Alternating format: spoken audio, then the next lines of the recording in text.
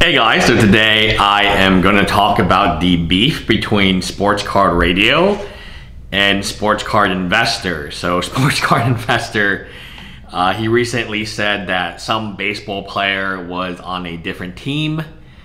He was reading off a script and said that it was written incorrectly and then he didn't catch it in real time. Obviously they also edit, so nobody in the edit caught it either.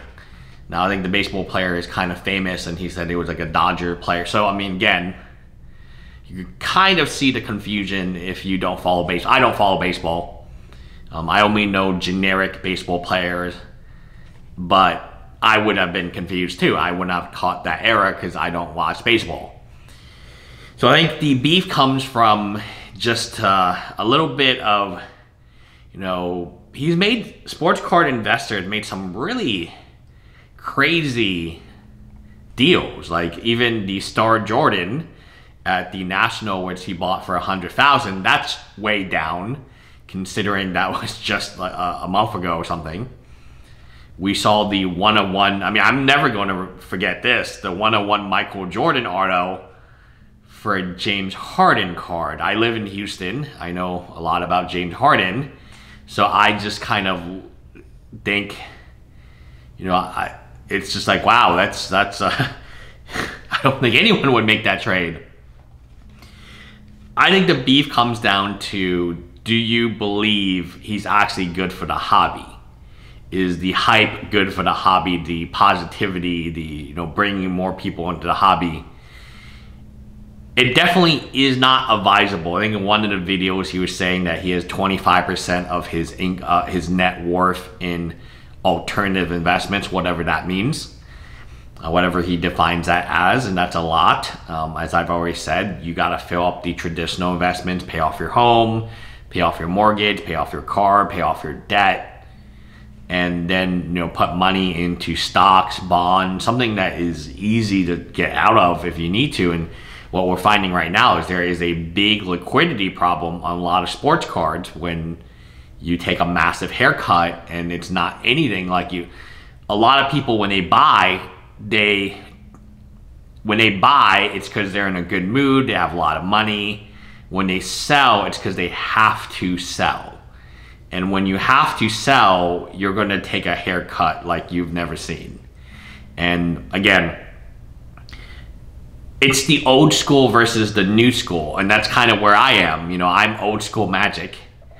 I have certain feelings that are not the same as new people. I watch new people. I watch a YouTuber sell his reserve list cards, which is sacrilegious in my opinion, to buy Flesh and Blood cards when the game just came out. And then he promoted Flesh and Blood, he talked shit about Magic, and now he's selling Magic live, which is like what I'm trying to do, right? It's, in my opinion, when you sell Magic reserve list for another game, a brand new game, there's no coming back to Magic. That's it. That's all I need to know about you, is that you will abandon something that you loved, a binder that you made, and a lot of new kids, they won't care. They'll continue to watch, continue to support, because they don't get it. And I think I relate more with Sports Card Radio than I do with Sports Card Investor, this kind of old school mentality. And another good example of this is recently 100 Thieves with Nate Shot and Frosty.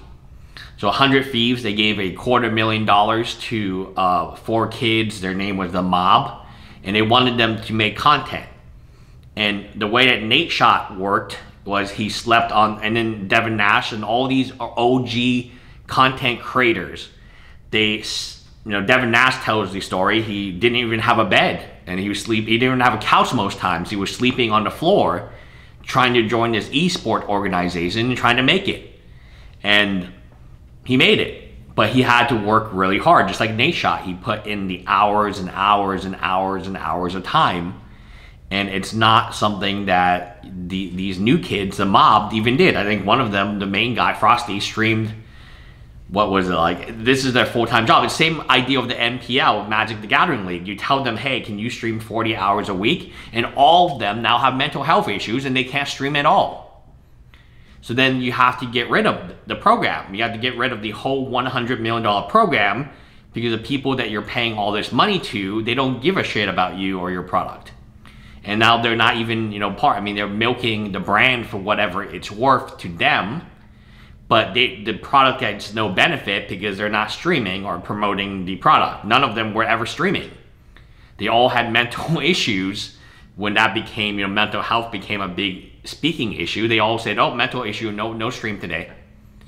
So the company, Wizard of the Coast, was paying them millions of dollars for this group, $10 million a year for a group of, I think, 60, 70 people total. And they couldn't get their act together to actually stream, so then they canceled the entire program.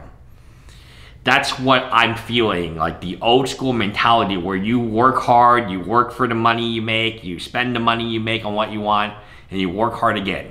It's the Nate shot, it's the Devin Nassman, it's my mentality. It's why I'm successful in my marketing agency. You just work.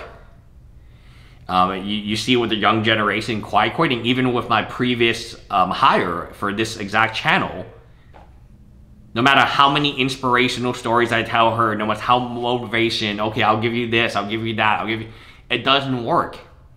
And this is, I think, what we see in Jeff Wilson. I'm not saying Jeff Wilson is not a hard worker. I just think with the fractional ownership promotion, with the slab protector, like all of this seems completely unnecessary to an old school collector like me. I don't even grade my cards for the most part, because I don't feel like that's necessary. In fact, for storage purposes, I look at it and it's like, why would I do that? Now I can't put the card in a binder for easy storage. So, but the new kids are always grading cards and flipping, and they've only been in the hobby for two years, 3 years. I mean, how much could you really love Magic when you flip on it for the new game, the new hype game, and you're like, oh, no more Magic, I'm going to join. So in my mentality, it's you ride or die. You ride with me and you die. I mean, it's not, I mean, I guess we grew up with different rap and Eminem, and we grew up with this idea, right? I mean, even in the music that we had when we were younger, that when you're friends with somebody, I remember one song, I don't know what song it was, maybe it was Linkin Park or something, but it's like, your friend is ride or die with you if your friend knows that you're wrong, but he'll still support your choice. He'll still support you, even though he knows. Now, in today's generation, then the person will be canceled. We got to report them to the police, or the cancellation culture. Oh my gosh, he's doing this thing. We just tweet, we just backstab our friends. It's just like the Flesh and Blood content creator who got kicked out of Flesh and Blood and now doing Magic. He doesn't love Magic. He cannot love Magic. He made for 2 effing years, he just talks shit about Magic. How the blank do you love Magic after that? It doesn't make any sense. And this is what I'm saying about, the old school sports card radio. And he is old school. He has evidence where he's been doing this for a long time. I've been doing Magic for a long time. I'm one of the OG YouTube channels. I had a YouTube channel called New Law Student. You can go on YouTube and some people make commentary on me, and that's the only history of that channel. But even this channel, MTG Lion's been around for a long ass time. So when I see a new up-and-comer, it's good. But don't tell me that we're going to sell our blanking reserve list cards for some Flesh and Blood. I mean, what am I going to make? I mean, what can I say? What? Is there anything I can say? Is there anything I can do about this individual? No. But in my mindset, I have no respect for them, because they're not ride or die. They're not ride or die. They're going to move on. If for instance, this is exactly their mentality, and this is exactly the mentality of Jeff. Hey, F1 is really popular. Let me get into F1. Oh, F1 tanked 90%. Oh, let me get into Marvel PMGs. Or Marvel PMGs tanked. Oh, let me go Walt Disney cards. Oh, let me go to this. Let me go to that. Let me go. Man, like, what the heck is wrong with you? Like, let me talk about baseball cards, even though I don't watch baseball. Let me talk about F1, even though I don't watch F1. Let me talk about soccer. It's just astounding that they can talk about, they have such, quote, knowledge about like 18 different sports. And it's like nobody has that time to watch that many sports and been active, but they're pretending to be. They're pretending, oh, Marvel PMG, oh, nice. And really, it is a pump and dump. It is exact. I mean, they don't have any interest in and what they're going to do is they're going to hurt the actual collectors with interest, because what happens is they skyrocket the price, the collectors buy a high price, and then they dump it. They dump it on these collectors, and then they leave. And their cards are worthless. So instead of getting a card for $10, the sports card investor people come in, and now the card's $200. You want the card? No? Okay, well, it's okay. It's not for you. It's the old Wizard of Coastline. It's not for you. If you don't have the money to buy it, it's not for you. So I get where the old school, I mean, this is a big thing. This is all society, right? This is not just sports cards or Magic cards or, you know, esports, right? With Nate Shot versus Frost Day, right? Two different generations. My generation, the old school generation, the dinosaurs, if you will, we think you got to work really hard. You collect what you like collecting, regardless of price, because you're not collecting to flip it. You're going to hold this card for a while. And then the new school generation, hey, I'm going to sell all my reserve list cards for some Flesh and Blood. And then when Flesh and Blood kicks me out, I'm going to do more Magic cards. How you ever come back to a game where you talk so much shit about this game? You know, I talk shit about Magic, but I don't say Flesh and Blood is better than Magic. I don't say MetaZoo is better than Pokemon. I mean, these are obvious things that are not true. So, but like when you're promoting it, like, I don't know. Anyway, I mean, this is just kind of a generational gap, I think. Or it's not even generation. It's a old collectors versus new collectors. And the new collectors, they get flashy stuff and TikTok, and they know how to sell box breaks. And, you know, while we, the dinosaurs, are kind of technologically not advanced, but at the end of the day, we have all the money. Let me tell you this. I'm buying like, you know, there are a lot of Flesh and Blood collectors who approach me and I say, F off, man. I told you not to buy it. Now you're trying to sell it to me for pennies. There's a guy in Houston and he's got a massive collection. I mean, like, it probably like fits a U-Haul van, like one of those like mini van. Not like a big one, not a big one, but like, you know, a decent size, like a medium size minivan. And nobody wants it, man. It's been on sale for the last 2 weeks on Facebook Marketplace. No interest. Anyway, I get Sports Card Radio. I kind of side with him, but then I also understand that, you know, things are changing. The effing, you know, mob wants to not work and be paid. The MPL wants to not work and be paid. It's really easy. We got mental health problems today. Wizard Coast gives you $10 million. Everybody got mental health problems. What can Wizard Coast do? They can't call them out on it. Oh, can we say a doctor's note? Oh my gosh, how would you say that? How could you possibly say that to me? My gosh, you're just offending me. I'm shaking in anger, as the old statement would go. It's like, oh, no, well, let's give you some more money. Eventually, somebody at Wizard Coast, no, we got to pull the plug in this $100 million. Imagine a $100 million 10-year project the plug being pulled because everyone was too lazy to do the basic streaming they signed their contract to actually do. They signed a contract, they put their name down, they read the contract, it said 40 hours of streaming a week.